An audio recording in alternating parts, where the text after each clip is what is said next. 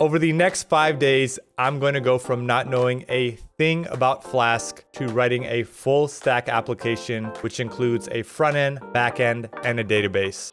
The website will be able to log in and log out users, create notes that will persist through a refresh, as well as being able to delete those notes. We'll also be able to show links based on whether or not the user is logged in. Right now, the user is logged in, so we don't want to show a logged in link, but we do want to show a log out link. Each day, I'm going to spend a few hours on each topic, record what I learned, and then give you guys a final report at the end. I've heard great things about Flask, so my hopes are high. In terms of resources for learning, I'm going to follow this Flask tutorial from Tech with Tim's channel. So shout out to him for making the video. To supplement this, I'm also going to be looking at the book Python Distilled by David Beasley. This is actually one of the books that I covered in my 5 must-read computer science books. So go ahead and check that video if you want. Also, why did I choose Flask over Django, which is the other popular Python web framework? I chose it because I hear it's more lightweight. It's easier to get things up and running quickly. And for a small project like this, I felt like it was the better choice. But who knows, maybe I'll make a Django video in the future. Learning Django in 50 days.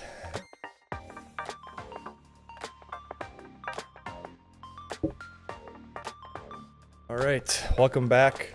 Let's just get right into it. So day 1 was all about setting up and understanding the project structure. So first I created my virtual environment, which if you're new to Python, a virtual environment allows you to encapsulate your application dependencies at the project level. Kind of similar to a node modules folder in Node, if you're familiar with that. And today was mostly about creating routes and views, which brings us to our first Flask concept, which is blueprints. A blueprint allows you to separate your project into different segments. So you could have a blueprint that's in charge of authorization, like logging in and logging out users. And then you could have another blueprint, which allows you to have CRUD operations in your database, like creating and deleting records. So inside of our init.py folder, this is where we register all our dependencies. We register a blueprint for our views. So this is going to be all our pages that we're going to be showing. And then we have another blueprint for our authentication. So if we go to our auth.py, we see if we go to the login route,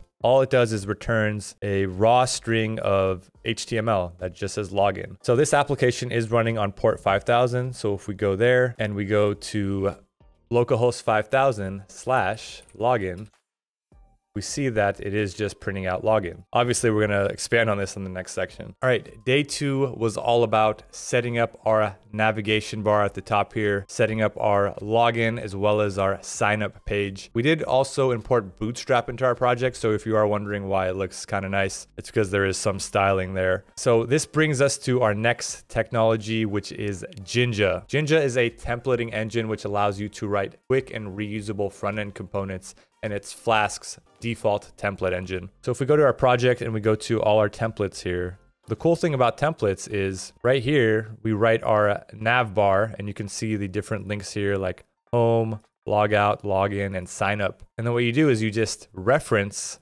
this base.html in your other pages. So you don't have to rewrite the code. In our home page, we see that the navigation bar is there, but we didn't have to write any extra code for that. So that's the power of templating engines. You can also have program control statements like if else. You can have for loops. You can check if a user is logged in. So it definitely gives you a lot of power than just writing HTML. So like I mentioned, we do have this login page, but all it does is it just prints it out. So if we log in here and we go back, we see that it prints the email, sam@sam.com, and our password. So it doesn't actually save anything because we don't have our database set up. So in day 3, we introduced a database to create and authenticate users. And if you're interfacing with a database in Flask, you're going to want to use SQL Alchemy. SQL Alchemy is an ORM, or Object Relational Mapper. An ORM is a library with predefined functions that make it super easy to query a database. So instead of having raw SQL strings all over your code base, you can just use a function. And the main benefit of this is if you ever want to change your database, you just change the connection string and then you don't have to change anything else in your code. So in the code, we just imported SQL Alchemy and created an object. And then we set the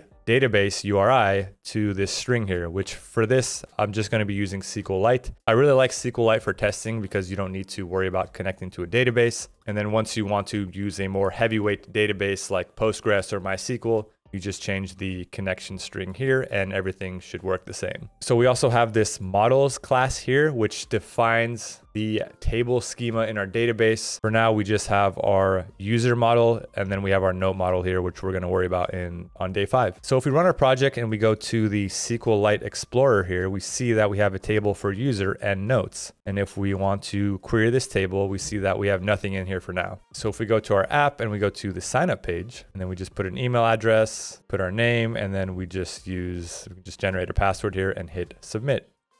So here it says account created.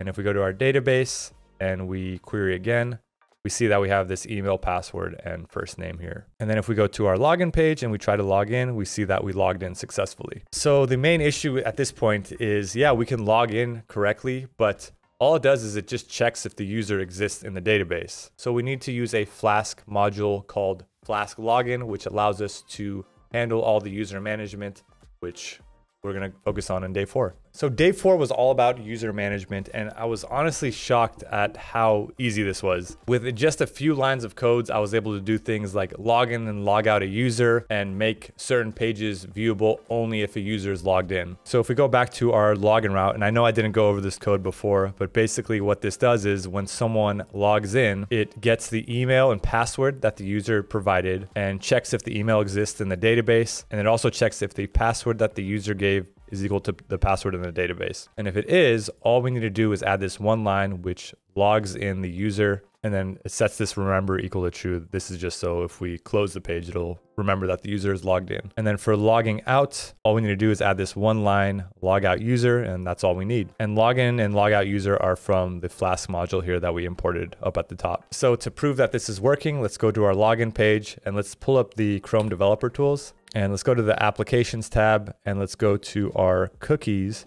and we see we have no cookies here. And if we hit login, we see, boom, there we go. We got a session created. And if we refresh the page, we see that the session is still intact. And then if we log out, we see the user's logged out and the cookie's gone. And then, like I said, if we go to our views, if we go to our root and we add in this login required decorator, then we can only access this page if the user is logged in. So right now we're not logged in. If we go to this route here, we see that we can't access it. It says, please log in to access this page. If we log in, we see we are now at the home page. Another thing is if we go to our templates and we go to our nav bar, we see we can also do an if statement based on if the user is authenticated, then only show the home and log out links. Otherwise, show the login and sign up links. And as you see here, we're logged in and we only see home and log out. We log out, we see login and sign up. All right, so at this point, our app has very basic functionality. All we can do is create users and log them in. Obviously, there was a lot that goes behind that, but let's add a little bit more functionality. So now we see we are logged in, so we have access to the home page, and then we have this notes text field as well as a way to add notes. So let's add a couple things here. We'll add hello, and then we'll add world.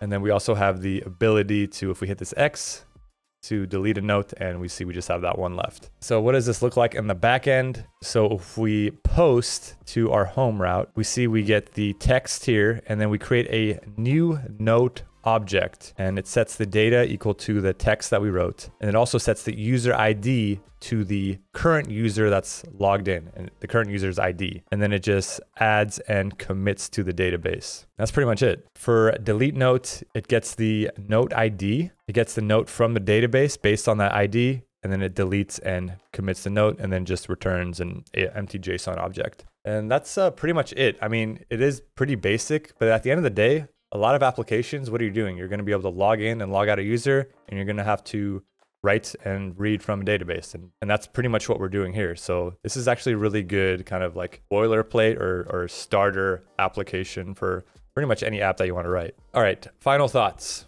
So there's definitely a lot that I like about Flask, and there are definitely a few things that I dislike. It's very tightly coupled. The front end and the back end are very tightly coupled, which is fine for small applications, but I can't see a large company using Jinja and Flask. Most likely you're going to want to use a JavaScript framework like React or Vue for the front end. So if I did want to convert this, I would have to, because right now on the back end, we're just returning the HTML templates. But if I want to interface with a JavaScript framework, I'm going to have to convert that probably to JSON. You'll probably also have to implement your own login system. You might have to convert, I don't know if you can use Flask login, so you might have to convert to using JWT. But overall, I did like it. It's always hard to tell with a small application like this. You can't really tell what the limitations are of an application until you get to a bigger project. So yeah, let me know your guys' thoughts and comments. Let me know what technologies you'd like me to cover next.